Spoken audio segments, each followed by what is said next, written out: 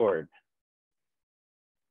everyone, and thank you again for joining us another edition of Meet the Staff with the CEO. Today I have Matt. I'm also Matt, so not to be confused, but welcome, Matt. Good morning. Oh, it's nice to be here. All right, great. So Matt, you've been with us just over 3 months, so thanks for joining the team. You're doing great. We're happy to have you here. Why don't you just take a quick second to tell us a little bit about yourself? Well, not much to say, really. I was born in this area, but I grew up all up and down the East Coast. My father changed his job, so I grew up Maryland, North Carolina, Georgia, Massachusetts, and then eventually we settled here after when I got to high school. I went to college upstate in Wilkes-Barre, and then after that, I started working for a real estate company, and now I'm working here. Excellent. Well, like I said, we're super happy to have you here, so thanks. All right, so now we get into the really fun part, and I have 10 questions that we're going to surprise you with, and these have been written by your peers here at the company, so you can't hold me responsible for any of them. So with no further delay, we're going to dive right into the first one. What is the weirdest food combination you enjoy eating? Food combination that I enjoy eating. Let's see. I would say the weirdest thing I enjoy eating is I once had a giant bowl of scorpion peppers and I ate them with barbecue sauce.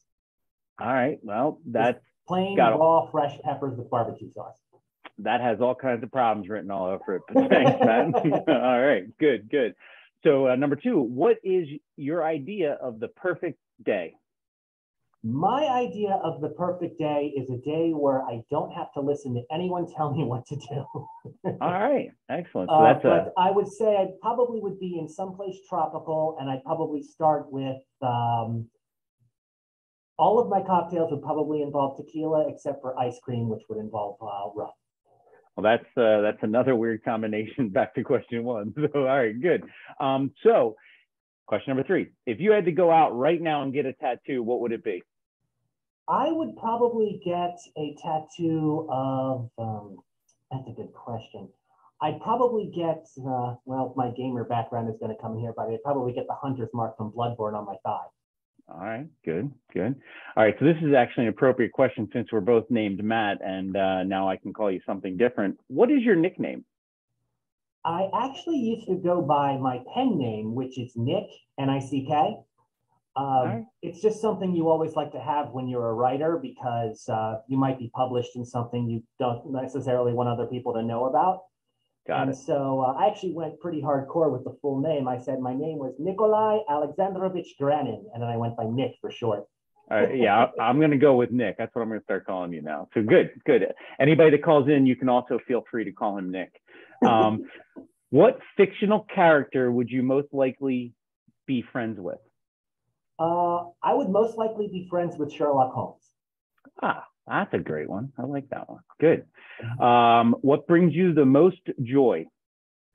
I think what brings me the most joy is when I'd say if I meet someone and have a pleasant, if ultimately unforgettable, forgettable encounter, and then 2 weeks later I meet them again and they're just charmed and they remember everything that we had, and it's like, oh, it makes you smile and it makes you remember them more. That's great. Good. All right, number 7. If you had to live as an animal for 1 year, which one would you choose? I would probably choose a gorilla. For one, they don't eat people, unlike what a lot of people think. And 2, they're usually very solitary, so they can actually go off by themselves and I could probably do my own thing. I'm not really much of an animal person. All right, excellent. What is the least amount of money you would accept to swallow a dead worm? The least amount of money I would accept? Yes. Well, I did that as a child on a dare, so probably nothing. Oh, I'm going to go find a worm. Oh, great. All right. If money were no object, what outrageous luxury would you add to your house?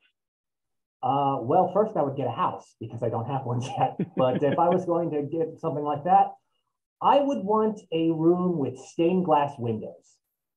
Just all stained glass. All stained glass, different colors. I could pick the design later, but it would have to be at least 12. All right, good. You faded a little bit there, but are we still connected, Matt? Yeah. Okay, excellent. So this is, again, a very appropriate question as we enter the first day of fall today. What is your favorite season of the year and why? Well, I'm actually a huge fan of the Christmas season. I know it's not the exact answer, but for one, my birthday's in that season. And for two, I just love how festive everything is. I don't like the music, but I love like the festive atmosphere and everyone is all smiles. It's one of my favorite things. Awesome. That's my favorite time of the year as well. And it's not a season, but it's got winter and I like it all. So that's great. Hey, Matt, you've been a great sport. Again, thanks so much for being part of the team here at Pegasus. We look forward to spending many years with you. Thanks again. Have a wonderful day. Thank you. Yeah.